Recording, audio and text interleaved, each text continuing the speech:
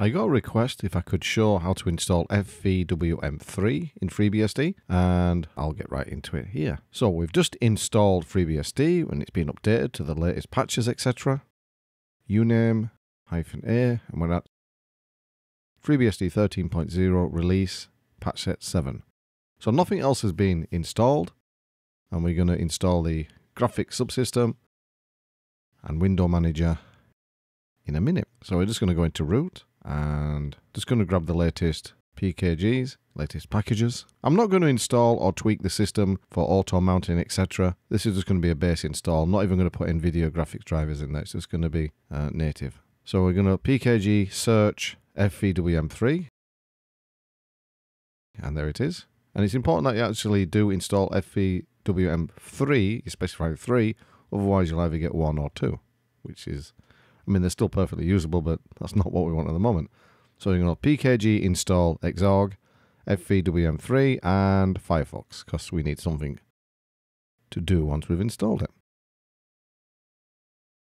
3 GB more space, and there we go. It does take a while, so I will fast forward this bit.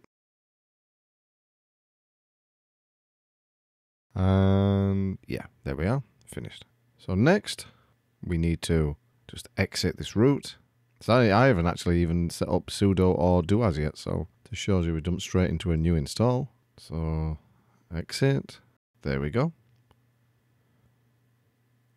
And before anything else, what we need to do is create a new .xinitrc file, and this will tell the system to start FVWM3 when we put start X in, or if you use your login manager if you want to do that later.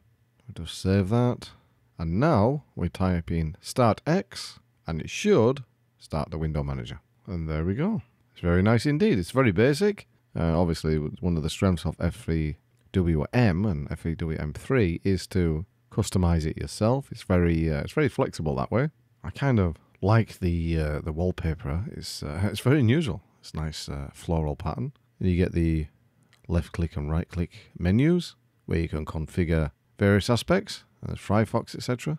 It's a very quick and responsive window manager, and something which is perfect for older machines, I think. Going to put in FVWM, see what we can find out, of course. First time use, I agree. And go down to there, and there's the GitHub. We'll have a look at that. So for a venerable window manager, it's actually, this particular version is updated fairly recently. So it's all very good. Anyway, it really was easy peasy, not difficult, to install FVWM3 in FreeBSD. Anyway, thanks for watching, and I'll catch you next time.